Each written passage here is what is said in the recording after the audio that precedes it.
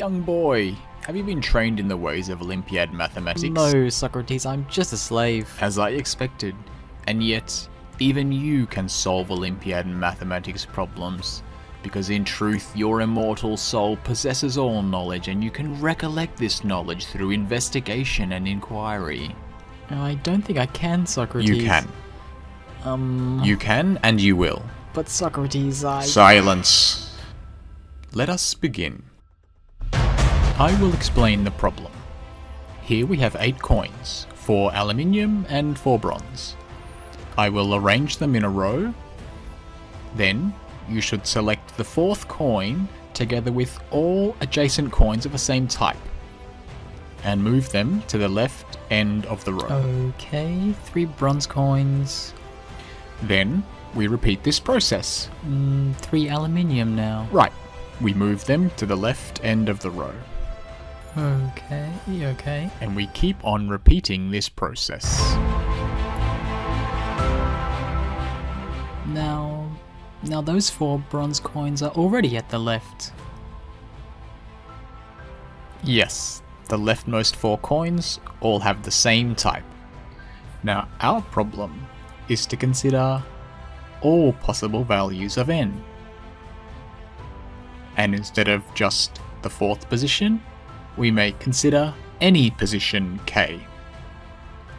And we must find all pairs n and k for which the leftmost n coins will all have the same type for any initial ordering of coins. I'm confused. Okay, let's take another example, say n equals 5 and k equals 3. Please arrange the coins.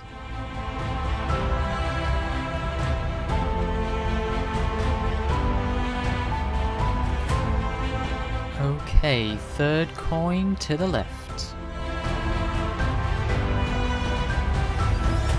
Now these 2 coins to the left.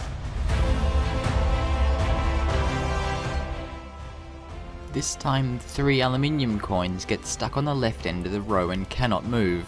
The leftmost 5 coins do not become the same type. You have shown that n equals 5, k equals 3 cannot be a solution. And what would you say about n equals 5, k equals 4? It cannot be a solution. I would place the 4 aluminium coins on the end of the row and separate the other one. And if I were to give you 100 of each type and ask about k equals 99? Again, it would not be a solution.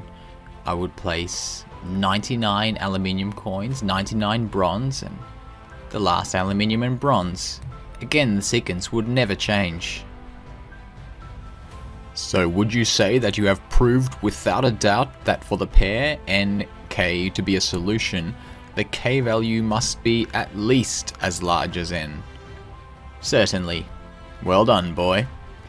I feel quite proud of myself. Yes, but recall that our problem is to find pairs that are solutions. And although we have ruled out some pairs, we have not yet found any definite solution.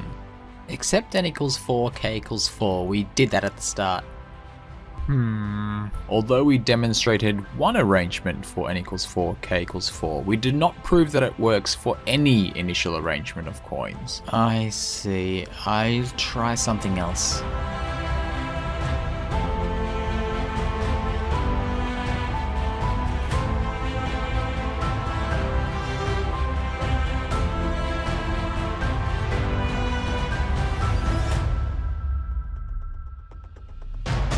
Worked again. I believe, Socrates, that it will work for any arrangement, and n equals 4, k equals 4 is a solution. Can you explain why?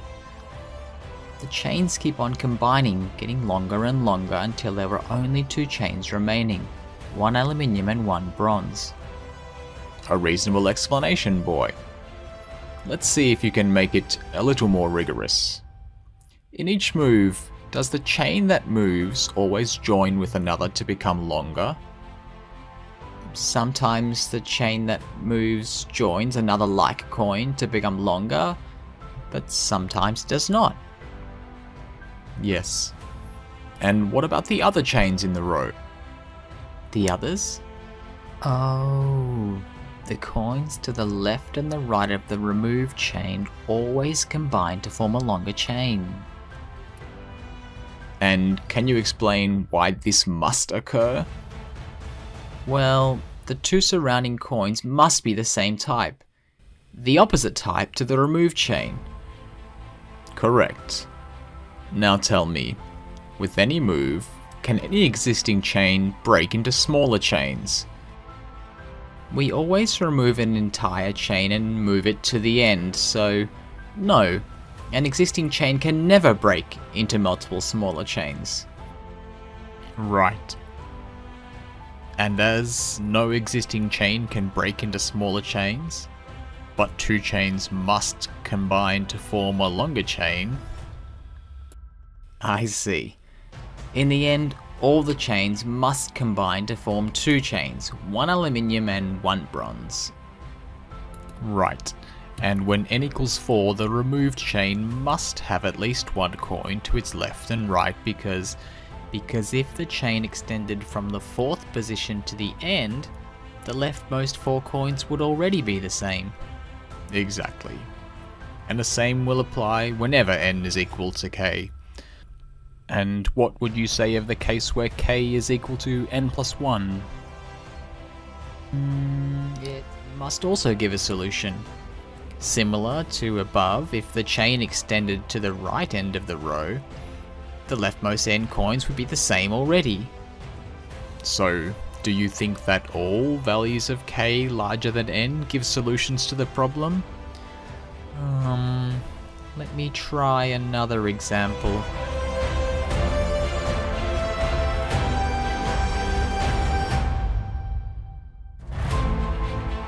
Okay, n equals 6, k equals 8 works because although there could be a chain extending to the right end, not all chains can.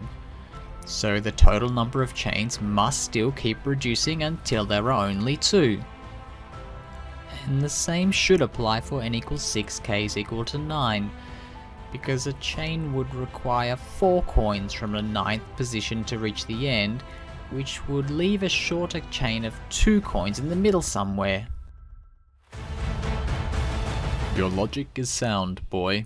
But for n equals 6, k equals 10, the coins could be arranged in chains of length 3 like this.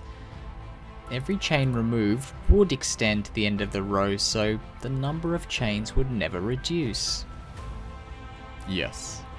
Are you ready to state the solution to our problem? I think so. K should be at least as large as n, but no larger than 3/2 of n. That is correct. In some cases. But may I suggest you check a case for which the value of n is odd? Okay, let me try n equals 5. 3/2 of n would be 7.5.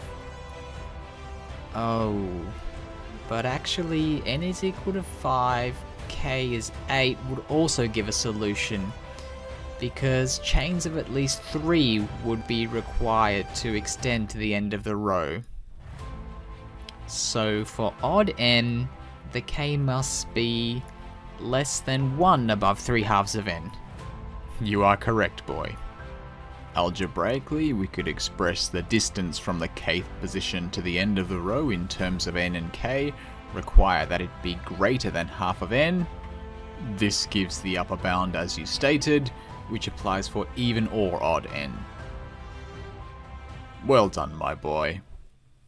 You have shown the people of YouTube that, although Olympiad mathematics is difficult, anyone with the capability to reason and communicate is able to solve such problems, if they are willing to persevere and investigate until the end. Anyone with a wise and patient teacher, Socrates. Thank you.